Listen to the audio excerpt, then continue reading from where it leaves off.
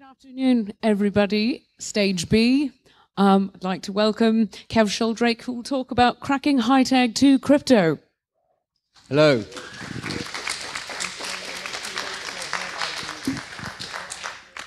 So it's been quite an exciting day. I spoke. Hi, Graham. I spoke at about 1:30 in the other tent when I was very, very sober, and all I can say is I've been sitting in the sun drinking ever since. So I am going to go through this quickly, and I'm only going to be able to talk about some of the content that's normally in this talk because of the limited opportunities to, the limited lengths that we have to speak at. But if you do have any interest, or you want to ask questions, or you want to just come and hang out, I will be outside the bar. Buy me a beer. You can ask anything you like, and I will demonstrate every crack that I don't happen to have in this talk. Then, but you have to buy me a beer to get to that point. I'm going to talk about HiTag2 crypto. This is me. I work in cyber. I do interesting things with crypto and RFID. So the first question is, why do we copy RFID tags at 125 kilohertz? So for those that don't know, RFID exists in two, low frequency is 125 kilohertz, high frequency is 13.56 megahertz, and very high frequency is 866 megahertz or 433 megahertz, depending on where you live. So why do we care about 125 kilohertz RFID, which are basically quite old as a technology, and they're going out of fashion, they're disappearing? It's because they're used to protect things that are far more valuable than the amount of money it costs to break it. And most 125 kilohertz RFID tags are rubbish, but the ones I'm talking about are less rubbish, but they're still rubbish, unfortunately. They're also used to protect the to implement the car immobiliser in most cars. I've since been contacted from giving these talks by Audi and Nissan because apparently they're using that technology. Who knows? So normal RFID at 125 kilohertz looks like this. It transmits a single page of data over and over and over again whenever it's powered up. And at the start of that single page of data is a synchronization pattern, which the reader and the tag both know. And when the reader detects that synchronization pattern, it reads whatever bits come afterwards and turns that into a number. And that is the number they then use to make access control decisions. Clearly, you can copy these easily by just emanating a field at 125k and seeing what number comes out, write it down, and then program that to another tag, right? So they're trivial to break.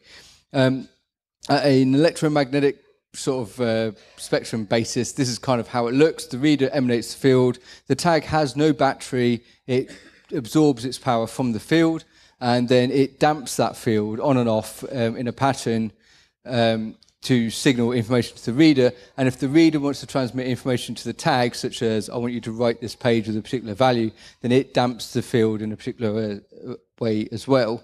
The way that they damp the field is one of these types of keying modulations, and possibly encoded with Manchester biphase or not, as the case may be. I'm not going to talk about this anymore. The many months that I spent looking at this technology, I had to learn a lot of this stuff, and none of this is interesting to the crypto world. Yes, it's very interesting if you care about radio, and I did at the start of this project. So I'll quite happily talk about it, but honestly, the crypto is much more interesting, so we're going to skip this bit. So if we wanted to secure 125 kilohertz RFID, what we'd want is two-way comms, and we'd want some sort of authentication and then some sort of encryption, such that you couldn't replay the comms and you couldn't copy the tags easily. That's kind of the goal. So I'm going to talk about HiTag2, which is one of these. Not that it makes any difference because that's the standard ISO card, but it's HiTag2, which is the technology, I say, probably in your car immobiliser, and possibly in the tags that let you into the building that you work in password mode and in crypto mode. And you might note from the contents, I'll talk about password mode very, very, very small amount of time, and I'll talk about crypto mode a large amount of time. That's because password mode is rubbish, as we're about to see. So what I won't be talking about is everything else, and specifically cars, but come and talk to me later if you want to know more.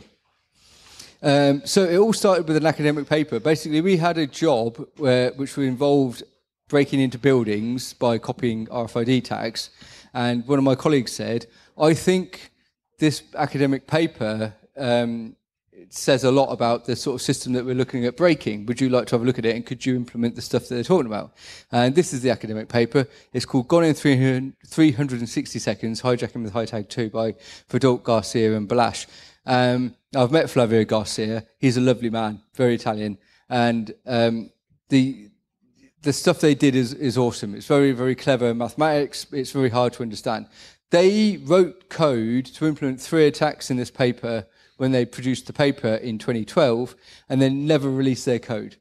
And for 5 years, no one had written that code, and people were asking for it on the RFID forums. And that's why we decided that we should write that code and release it, which is what we've kind of done. So HiTag2, what does the HiTag2 tag kind of look like? Well, it kind of looks like this if you drop it into acetone and then magnify it with a child's microscope. So for the sake of a pound for the acetone perhaps, and £30 for the microscope, and £700 for a decent SLR, you can get photos like this as well.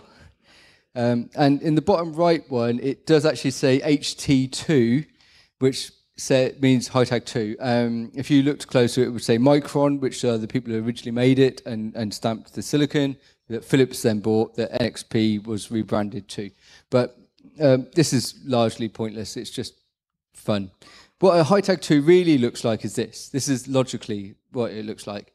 There's 8 pages of 32 bits of data. So the first page is the UID. That is stamped into it in the factory and is not changeable. You can buy Chinese HiTag2 tags where you can change the page 0 data, but typically the vast majority in the world that you will see, you can't. And it doesn't matter because it's not important to the crypto. Pages 1, 2, and 3 contain secrets, which is why they're red. Pages 4 to 7 contain user data, such as this user's ID within the system, which the system then makes access control decisions over. So whether you're in password or crypto mode, the whole system resides on shared secrets. Now, it would be lovely if there was enough processing power to do asymmetric crypto in these kind of things, but there's not, because at 125 kilohertz, it just isn't the power to do these kind of things. So therefore, you have to do symmetric encryption. And if you do symmetric encryption, then you basically have to share the secrets. And what that really means in practice is that if you have a system with 1,000 doors and 10,000 users with tags that can open those doors, or a subset of those doors, then every door reader and every tag has the same secret within it. And you only have to compromise one bit of that system to access the secret, and then you can compromise the rest of the system really, really quickly. So this is kind of fundamentally bad as security goes in terms of access control. When you move into the worlds of 13.56 megs and you look at DESFire, EV2s and things like that, these problems don't really exist in this kind of form, and things are much, much better. But if you were to look at another crypto system, whatever it happens to be, and you found that kind of signature, then your alarm bell should ring. You should start to think, well, I could probably just compromise a tiny bit of this, and then I could own the whole thing. And to compromise a tiny bit of it really means I just need to steal something and take it apart, which is kind of what I did. So password mode. I'll talk about password mode really quickly. So the reader in password mode constantly emanates the binary pattern 11000 using pulse width modulation of the field. And when a tag enters the field and powers up, it sees that and it responds with its UID value from page 0. The reader then sends page 1 in clear, which is the system password, and the tag responds with the tag password, page 3, in clear. And then the reader talks to it in clear and the tag responds in clear, right? Now, so if you can eavesdrop on that, you can get all the passwords, right? So password mode is awful. We're not going to talk about that anymore in this talk. Crypto mode, however, starts with the same thing. So basically, your system can be either in password mode or crypto mode. It can't be a hybrid. So in crypto mode, it's emanating 11000, the same pattern in pulse width modulation. And the tag responds with its UID in clear because there's no established creds at that point. But at that point, things are seeded, the encryption system exists, and the reader sends the encrypted nonce, and the encrypted challenge response value to the tag. The tag responds with an encrypted page 3. The reader can then send encrypted commands, and the tag can then respond with encrypted responses, right? So the whole thing is much more encrypted. This is kind of how it looks in terms of what data is needed where. The reader has the key and the nonce and receives the UID from the tag, and from that it seeds it and randomizes its PRNG. Equally, the tag has the same data. It uses that to seed and randomize its PRNG. And then both PRNGs end up in exactly the same position, exactly the same state. This is a key thing that I keep forgetting to say when I give this talk. But if the PRNGs are at exactly the same position, seeded and randomized with the same data, they will then chuck out the same randomized binary stream. Okay, and that's important because that's how you use them in a stream cipher. So, for example, if the reader wanted to encrypt some data to send to the tag, it would say, I want to encrypt, I don't know, 32 bits of data. I'll get 32 bits of randomness from my PRNG and XOR that with my data and send it to the tag. And the tag could go to its PRNG and go, I want 32 bits of data. And it would get the same 32 bits that the reader got because they're in the same state. It can then XOR that with the data it's received, and that will give it back the plain text. This is a key thing to how this attack, or the first attack that I'm going to talk about, works. So stream ciphers, if you aren't aware, are basically XORing with a pad. Stream ciphers are rubbish, they're awful, please don't use them. Don't take any of this as examples of ways you should build systems. But the amateur cryptographer sat next to you will tell you that the only secure cipher in the world is a one-time pad, and it's not, because it has no integrity protection. So I can own the one-time pad with certain caveats. Anyway, let's talk about the HiTag2 PRNG and encryption. So the HiTag2 PRNG is based on a linear feedback shift register that is 48 bits wide, and it is initially seeded with the 32-bit UID, which is from the page 0 of the tag, and the first 16 bits of the key, which obviously the tag and the reader both know. Next up, the reader invents a nonce, a 32-bit value, which could be properly random. It should be properly random. And it XORs that with the upper 32 bits of the key, and then it pushes that in one bit at a time into the LFSR as it extracts bits of output from the LFSR. Those bits it extracts from the LFSR, it uses to encrypt the nonce by XORing each bit of the nonce with the next bit of the output from the LFSR, which creates an encrypted nonce, which it then sends to the tag. The tag can then do the same thing. So it gets the output from its PRNG, XORs that with the upper 32 bits of the key, and XORs that with the 32 bits of the encrypted nonce. Of course, you can't do that from the outset because you don't have 32 bits of output from the PRNG. So you only have one bit of output at this particular moment in time because you only have one state that you know. So you take the first bit of output from your LFSR, PRNG, XOR that with the 16th bit of the key, the first bit of the upper half of the key, and XOR that with the first bit of the encrypted nonce, which will decrypt that bit of the nonce XORed with the key, which is the next value that you need to push into the LFSR. So it then pushes that value in, which shifts the whole LFSR by one bit, at which point you can then generate the next bit of output, XOR that with the next bit of the key, XOR that with the next bit of the encrypted nonce to decrypt it, XORed with the key, which happens to be the value that you then push in. It's a really neat scheme, and when you've done it all, both the reader and the tag end up in exactly the same state. It's not secure, but I really like it. It's kind of cool, all right? It's like how to decrypt and seed your LFSR at the same time. It's like it's a neat thing. It's just not secure, right? For really complicated mathematical reasons that I can't even go into in this talk, but it's not secure. I will say, if you're interested, by the time I get to the end of this, I'll be pointing you at a GitHub where you can find all the other code, right? Other attacks that I've implemented from the academic papers. I mean, as I say, none of this is my invention. I've literally just coded up what they've said in maths and turned it into C, right? But other attacks use that fact to completely break the crypto really, really quickly. So it is worth bearing in mind. Anyway, so after the tag and the reader have got to that state, they have no more randomization or seeding information. They need to continually be able to shift through the LFSR and invent new bits that get pushed in as the thing shifts? Well, they use the feedback function L to generate the new bit. So it takes the LFSR state and generates one bit. And so when you encrypt, it kind of looks like this. Literally, you get output from the PRNG, XOR that with your data, and that produces encrypted data. I say it's a stream cipher. And the receiver can do exactly the same thing. The function L will produce exactly the same stream of bits based on the state that you started with, so it gets the same PRNG output. It can XOR that with the encrypted data that you've just received, and that will return it back to the plain text, and then you have the plain text data. The feedback function, if you care, looks like this. It is literally the XOR of 16 bits of the LFSR. So the LFSR is 48 bits wide. It takes 16 of those, XORs them all together, and that produces one bit of output. That is the new bit that gets shifted in. So if you don't know the entire LFSR state, there's a good chance you don't know the new bit that's getting pushed in.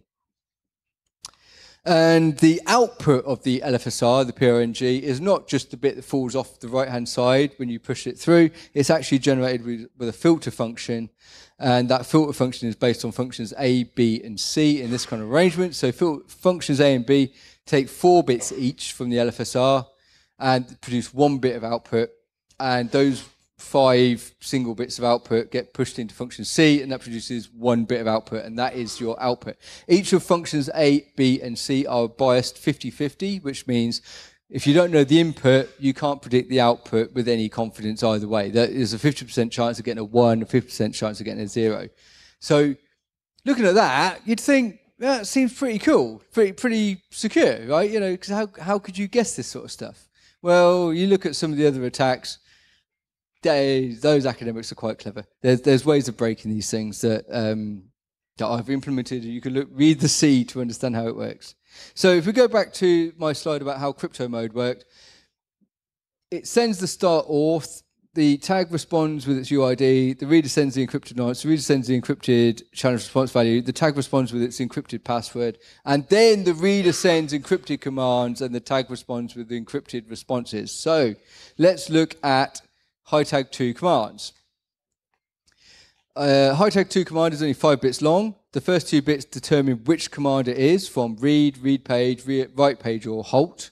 And the following 3 bits determine which page of data we care about. So if we're trying to read a page or write a page, those 3 bits will tell you which page we care about.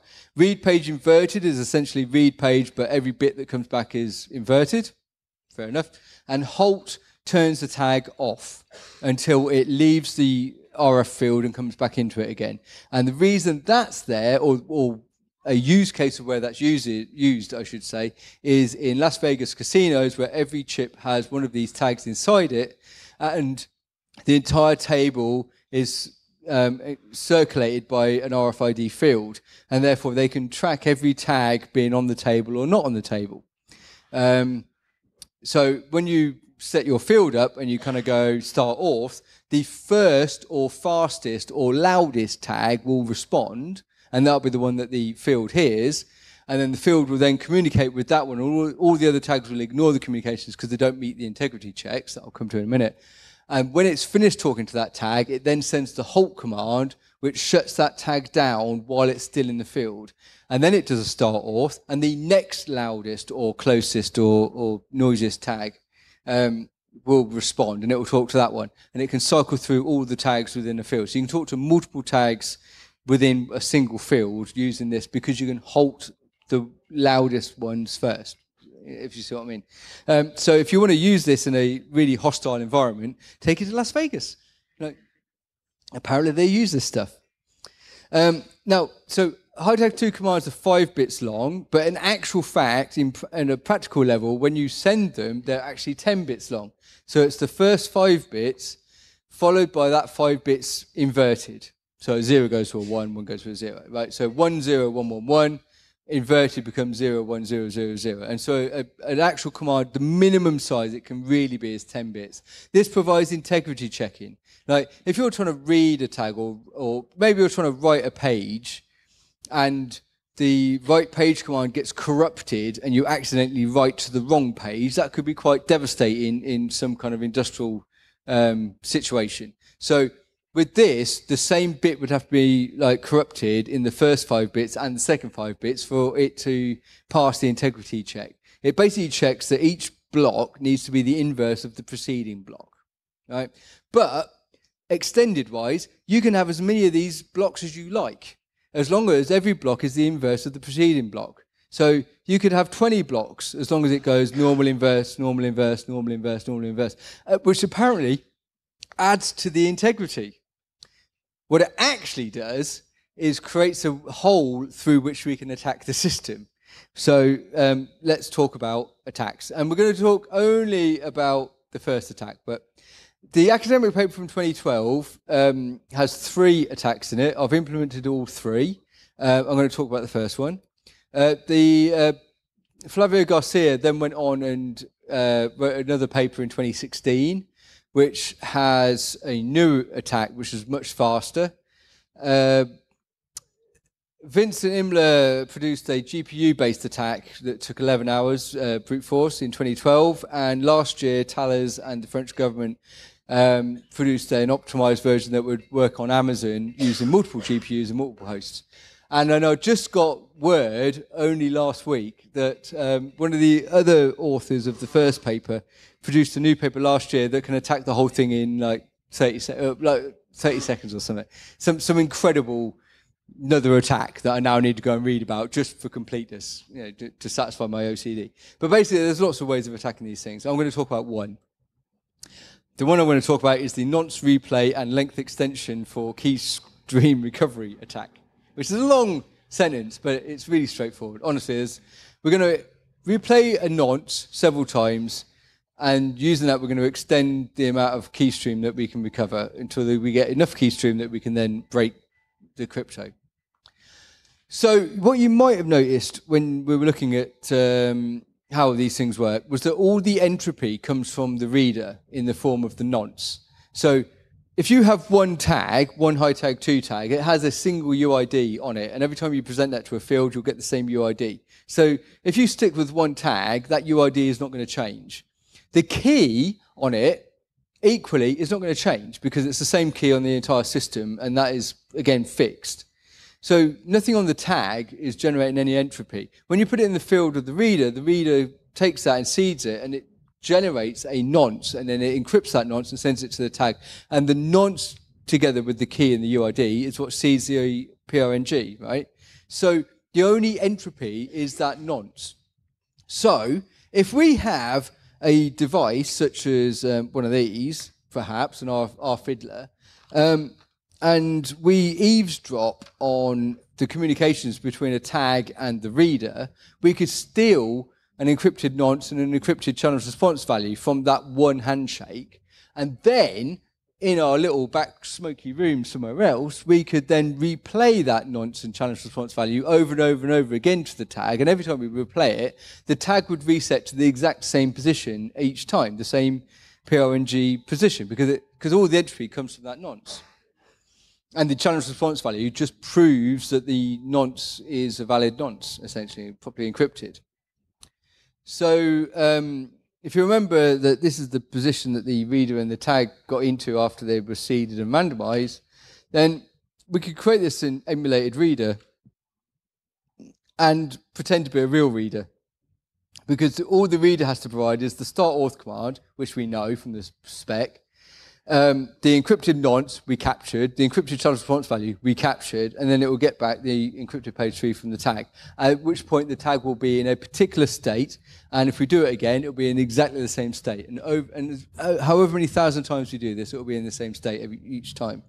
So, for example, if we gave it the encrypted nonce of 4A85B2DF, we might expect that PRNG output of 0101100000111010001, for example. And each time we initialize the tag with that same nonce, we would get that same PRNG output, which is what is being used to encrypt the stream of data.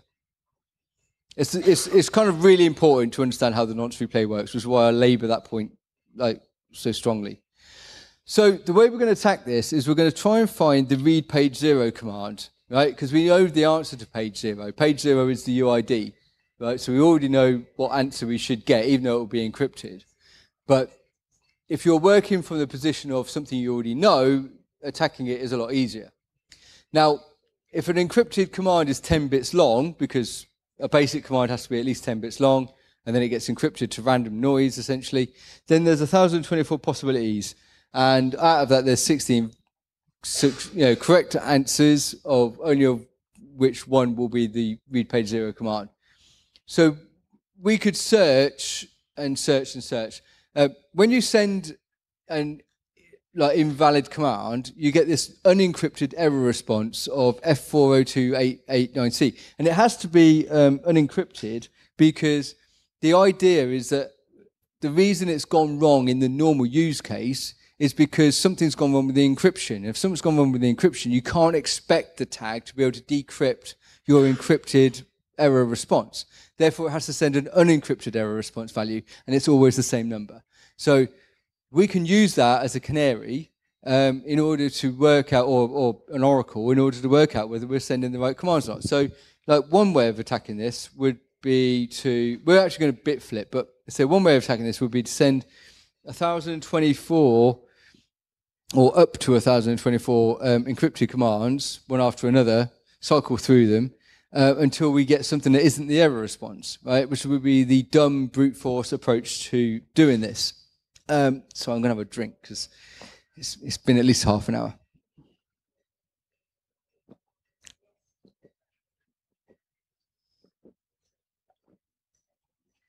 I should do me till the demo. But this would be dumb, right? Yeah, you can obviously see why this would be pointless.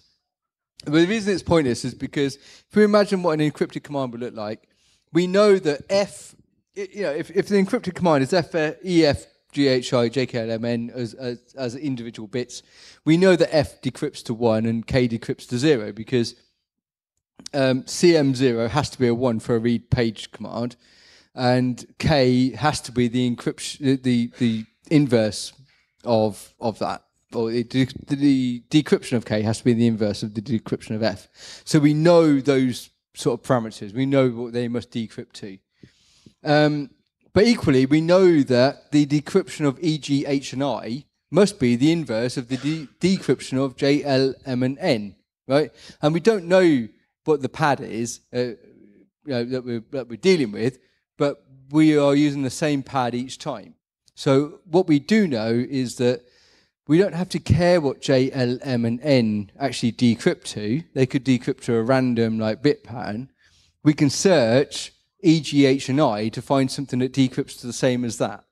And that takes 4 whole bits out of our search space, which reduces our space to 2 to the 6 rather than 2 to the 10, which means our chances of finding something will be, we'll probably need to send 32 actual requests before we hit an actual success as opposed to 64.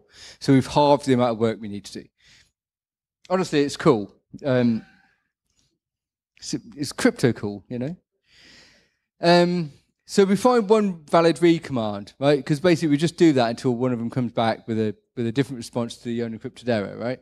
Now we have one valid read command. Now what we're going to do, rather than search for all the others, we're going to bit flip that to find all the others, because then we don't have to actually do any transmission over the RF, right? It's much quicker. So if the one we found is EFGHIJKLMN, then we could take that and imagine that decrypts to read page 4 inverted as the actual plain text. Well, the first half and the second half, when they're decrypted, must be the inverse of each other. Because it's a stream cipher, if you flip a bit in the encrypted version, it flips the same bit in the plain text version, which is where all the integrity and the insecurity of one-pad ciphers kind of fall down, right? So we could flip the first bit, E, for example, in this example. And in this example, it would flip it from a read inverted to a read command. But if it was originally a read command, it would flip it to a read inverted command. Okay, so but in order to maintain the integrity, we also have to flip the same bit in the inverted half. So bit 6 also has to be flipped. But because of the nature of stream ciphers, if we flip the bit in the ciphertext, we flip the same bit in the plaintext, we can do the same thing on bit 6 as well. So if we flip bit 0, we also have to flip bit, if we flip bit 1, we also have to flip bit 6. And that will flip it from a read to a read inverted, or a read inverted to a read. But either way, what we end up with is a valid read command. Equally, we could flip a bit in the page bits. So if we had read inverted page 4, and we flipped bit 5, it would flip it to read inverted page 5, as long as we also flipped bit 10 to maintain the integrity by flipping the same bit in the second half of the command. That's really neat. So basically, given one actual read command that works in the encrypted form, we can flip it around until we get all 16 by basically just building a table. It's really trivial.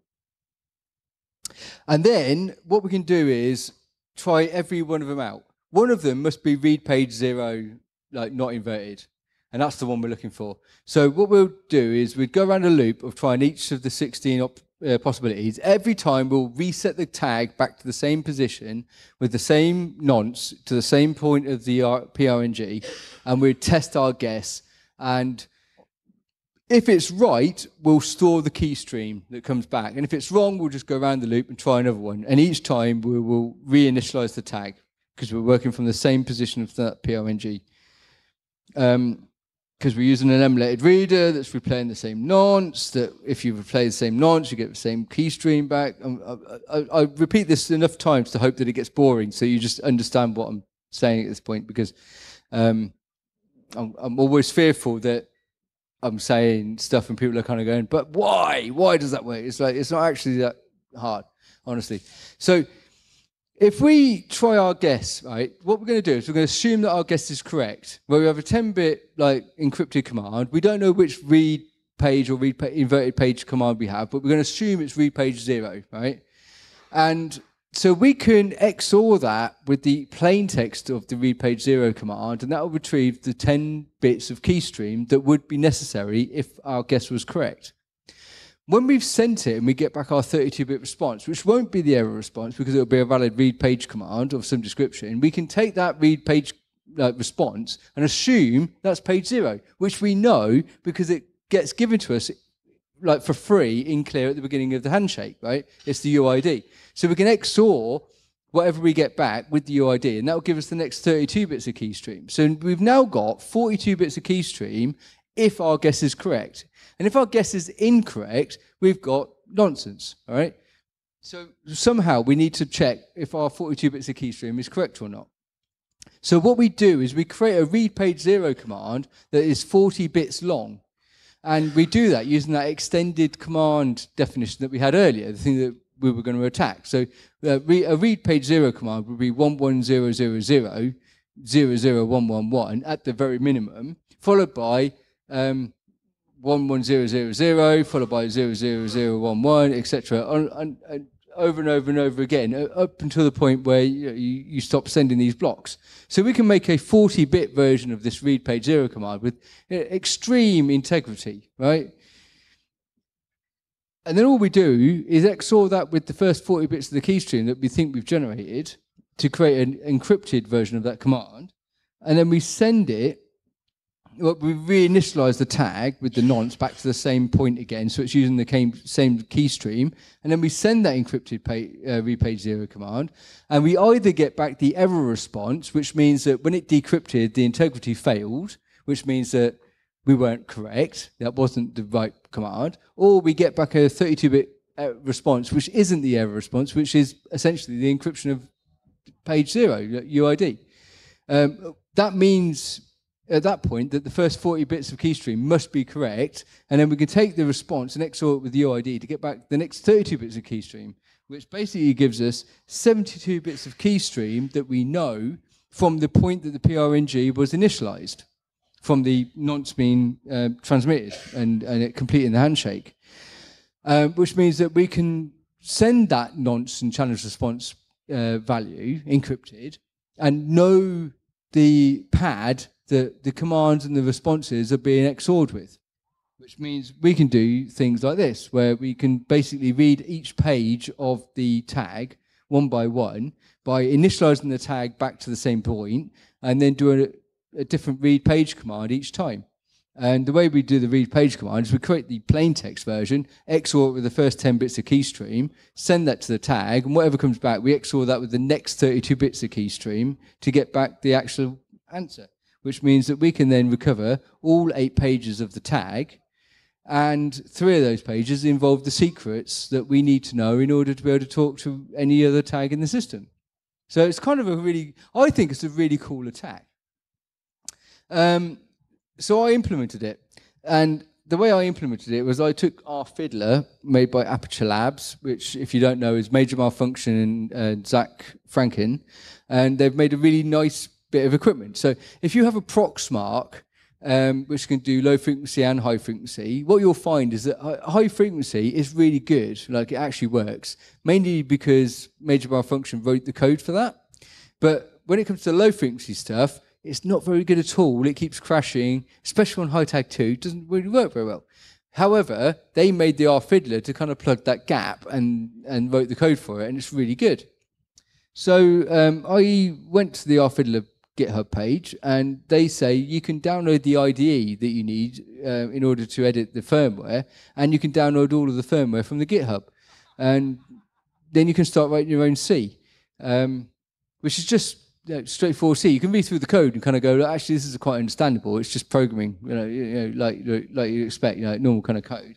And when you actually want to transmit or receive stuff over the RF, you can hunt through the rest of the code base and find out where they've done the same thing that you need to do, and copy and paste their function calls into your code, and then the thing just works. Honestly, it's magic. It did not take me that long. It took me longer to understand the maths in the paper than it did to write the C to actually implement this stuff. So I've added a whole load of commands to RFIDler. I've extended their sniff PWM command, so I can just literally pull out encrypted nonces and challenge response values. I created a crack command for doing the attack that I've just talked about, a keystream command for the second attack, a reader command so that once you've got the key, you can read any HiTag2 card in that or tag in that system. The clear store tags, count store tags. It's all about weaponizing this kind of stuff, so you can have it hidden away with a battery-powered thing rather than having to carry a laptop around. It's kind of neat. And if you were to do the attack, you'd do something along these lines. But rather than talk about it, let's do a demo. This is the bit that will fail miserably, I might add. But anyway, let's try. Right, so I've got a couple of terminal windows and a whole load of windows underneath you don't need to care about. Right. Okay. So let's... Top tip, if you're talking to EMF camp, don't sit in the sun and drink beer all day. It's not the answer. Right, so this is an RFID, RFIDler, and I'm already in HiTag2 mode. So I'm going to put that into sniff PWM. I'm going to clear it, and then in store mode. Oh, I can't type. Don't worry, I'll worry about that in a second. I just set up another one over here. So I'm going to create one as a reader. That's the one that I've just I'm hoping to configure there is going to be the eavesdropper. It's really funny trying to type one-handed. But it's okay. Honestly. We have trust, I can tell. We have faith in the room. This will all be super marvelous. Right. Okay, so I've got a fake reader set up. So if we come back to this one, we want to sniff PWM store. Okay, so you can see the start auth commands. The reader is constantly emanating start auth using pulse width modulation mode of modulation over the field, right? That means that it's shouting out start auth, start auth, start auth, start auth, because it's looking for a tag. many, many, many times a second. So I'm going to introduce the tag, and I'm hoping we're going to manage to read it. Hang on. There. Right. So that is kind of reading it most of the time. And what we're capturing will be the encrypted nonce and encrypted challenge response values, assuming that that's working. All right. So let's stop that. Am I in the right? Yep. Right. So let's see. Oops. Let's see what we've managed to capture.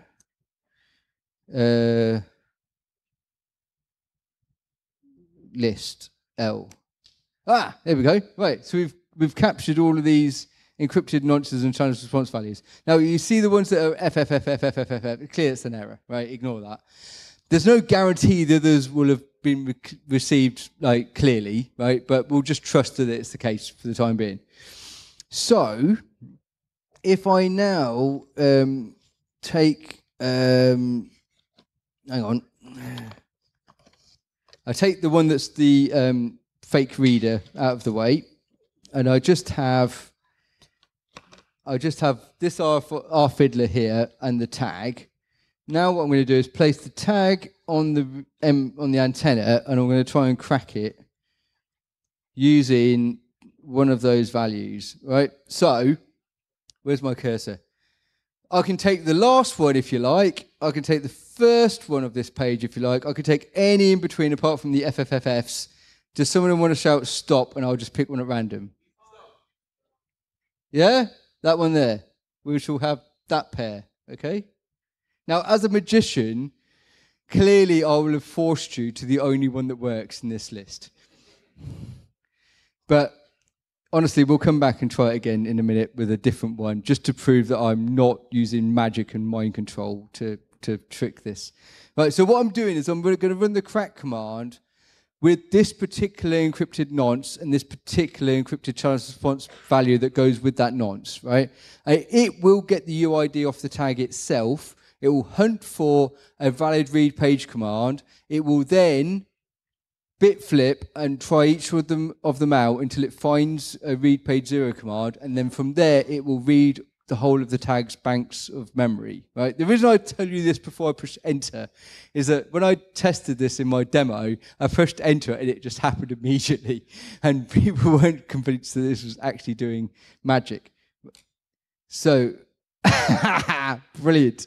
Cannot get UI. Oh, okay, right. I just need to move. It's all very. See, this is the trouble with like things that aren't software. It's very, very sensitive. Right. Let's try that again. It's such a big build-up for such a big error.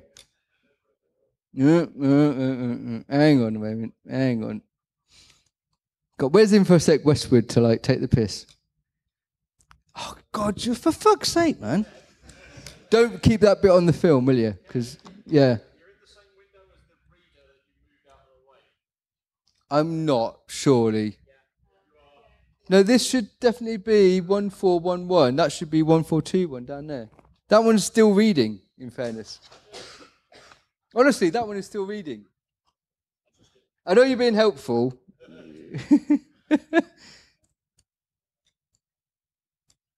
Oh, for fuck's sake. It's like not having two hands. It really is like this is accessibility errors. You want to stand next to you with the mic? Yes. Or I could just hold, you can just hold it there. I mean, I don't even need it like too close. Right. let me just see if I can get a UID off it. Right, hang on. Right. I'll tell you what, let's kill the other one.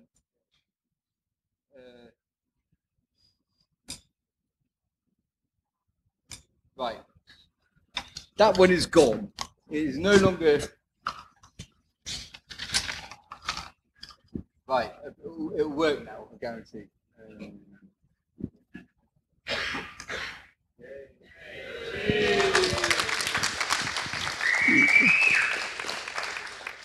Analog electronics is so easy. I don't know what you were worried about.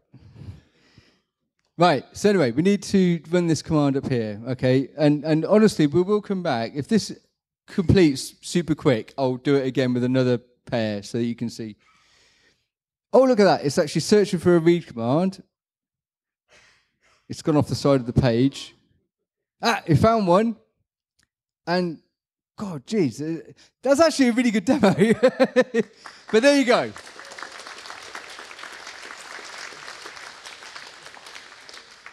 And so you can see that is definitely a tag that I've read, because page 4 says dead beef and pages 5 and 6 are my office phone number. Feel free to ring me with all of your HiTag2 woes. But now we know that, we could do things like we could put it into HiTag2 reader mode, and we could use the key that we can pull out of pages 2 and 1. So that is the key, and we run that. We could then take our other tags, which are hidden away down here. See, we don't have to crack the other tags. We can just read them. You see, so that one is beef face. That one is feed face. And if we read the special tag 4, we notice that pages 1 and 2 are inaccessible, because it's been configured to not give you the contents of pages 1 and 2, which I'm now going to flip back to my slides and talk about very briefly. So, that was the demo. Tag cloning. If you know the key and they are not protecting the tags, you can just read the tags using that key that is provided. And then once you've read the tag, you can write that to another tag. The UID will be different, but it doesn't matter, because the UID is not used for any access control decisions. It's only used as randomization for the PRNG at the start of the crypto. And you can potentially do that at a distance, although anyone who wants to do it at a distance who knows analog electronics, get in touch. We have money, and we'd like to help write something or build something at a distance that works. So I'll quickly move on to my closing remarks. This attack is amazing. It's really cool, not because it attacks HiTag2 or you could use it to steal cars, but because it's a really neat way of abusing the protocol of the crypto and abusing something that people would generally think was secure to actually retrieve all of the secrets and within the system. So read the paper. It's really clever. Although it is hard to read, but you might want to read the code instead. But if they do protect the tag, then you can't use that attack, because you don't get pages 1 or 2, you don't get the key. That stops you being able to clone tags. So instead you need to use attacks 2 or 3 that come from the same paper, or attack 4 that comes from the later paper, or 5 that comes from the early GPU attack, or 6 that comes from the later GPU attack. So to put those into context, attack 2 to recover the key takes 2 days to build a table, a minute to get keystream off the tag, you need a valid tag, and then 2 minutes to search the table to find a matching key, right? So if you've got a valid tag, attack 2 is really awesome. If you haven't got a valid tag, you can use attack 3, which only attacks the reader. You need to spend 5 minutes collecting values, but once you've got those values, it takes 16 minutes on average to attack the tag. On my Mac, unoptimized, they reckon they can do it in 6 minutes, hence gone in 360 seconds. 6 minutes, 60 minutes, whatever. I didn't really bother optimizing that attack. But basically, if you can get the values from the reader, you can attack that really quickly and get the key. Equally, attack 4 takes the same values, but you only need about 16 of them, maybe 16 to 32, depending on how many, on your random luck or unluckiness, because it's a fast correlation attack, which is based on probability. And the actual attack only takes 45 seconds. It's really awesome. But you could just take 2 of those pairs of values and run them against attack 5 or 6.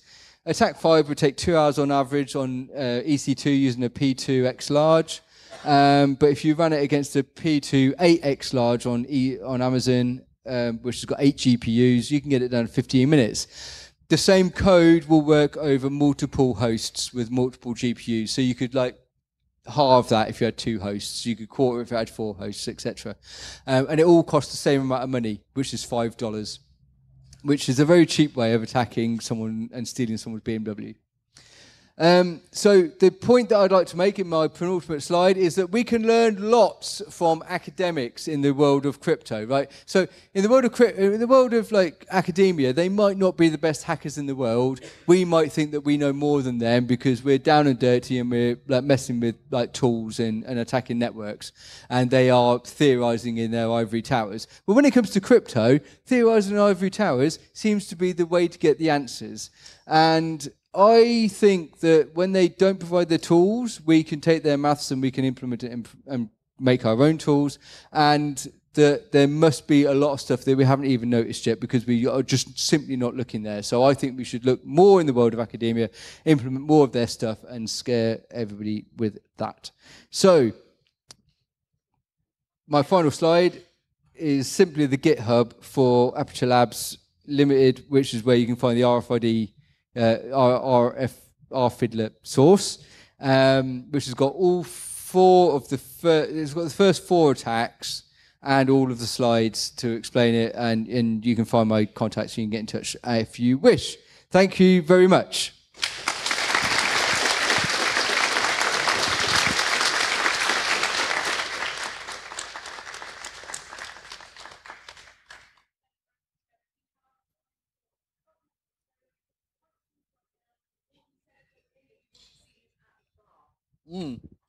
I will be drinking more.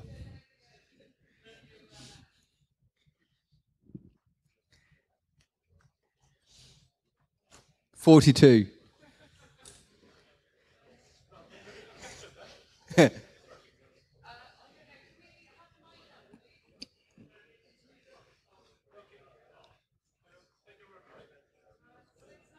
The mic's not on. Can you turn on the mic for the audience, please?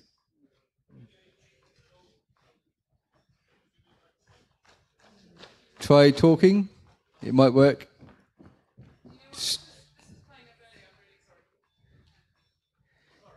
Do you want to just shout and I'll repeat it? Oh.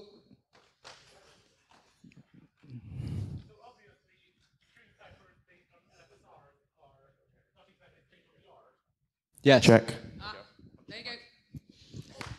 So obviously, string ciphers based on LFSRs are not exactly state of the art, but could we salvage a system like this by taking a page out of the Blu-ray book and having each tag have multiple, say, 64 keys on it, 64 different keys on it? So when you actually steal one of the cards, you can compromise those 64 keys, but somehow, by clever use of the other keys, you are able to still keep the integrity of the entire system. I think, I mean, I've not looked at that attack. I think adding more keys would just give me more things to attack, and I'd end up with a bank of 64 keys in the dictionary, and then I could probably use that to attack the rest of the system and clone all the tags. What you need is integrity protection, not obfuscating of the keys. So that's what this tag system doesn't provide, and what one-time pads and stream ciphers generally don't provide is integrity.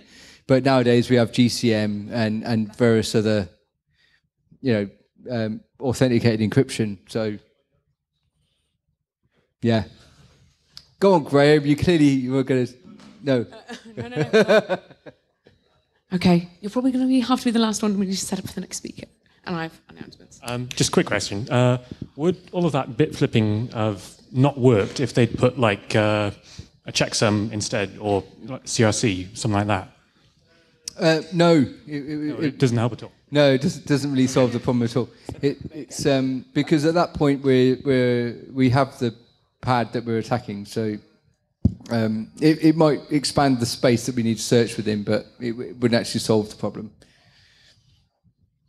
All right, I think that's all we have time for. Thank you very much, Kev. Thank you.